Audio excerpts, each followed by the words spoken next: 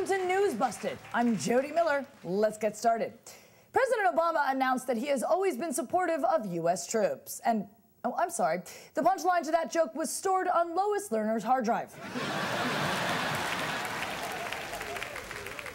The I.R.S. announced that the hard drives containing Lois Lerner's emails have been destroyed and that they only keep emails for 6 months.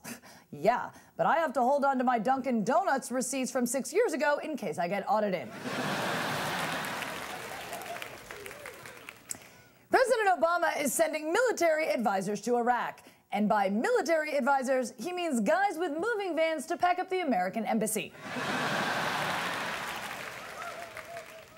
Islamic extremists in Iraq have taken control of one of Saddam Hussein's chemical weapons facilities. You know, those are the same chemical weapons facilities he totally didn't have. The U.S. Patent Office has stripped the Washington Redskins of its trademark because the name Redskins is offensive.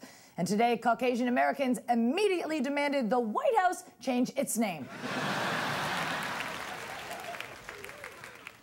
ABC News gave the latest developments in the VA scandal just 14 seconds of coverage, which is exactly 14 seconds more than the Obama administration spent trying to fix the problem.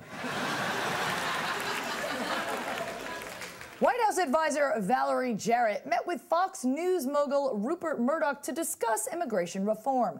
But don't worry, Fox News promises to give a fair and balanced version of whatever the administration is ordering them to say. And finally, a small statue of President Obama was found inside a toilet at a conservative conference. And hey, if it was a statue of George Bush, whoever did it would have gotten an NEA grant. Thanks for watching NewsBusted, everybody. I'm Jodi Miller. Be sure to subscribe to our videos on YouTube, and we'll catch you next time.